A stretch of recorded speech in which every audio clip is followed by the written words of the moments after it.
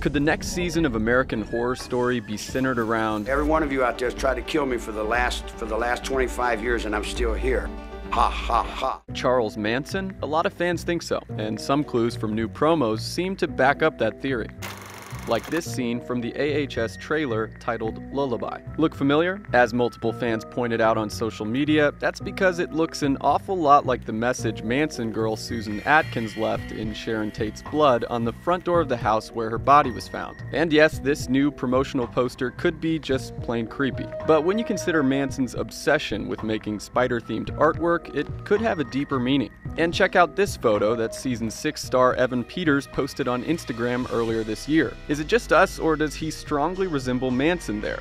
Minus the swastika tattoo, of course. But if that isn't enough to make you suspicious, consider what AHS creator Ryan Murphy told Deadline in 2013. There was a point last year where I was like, I want to do an entire season about the Charles Manson case, but then we decided that wasn't respectful to the victims.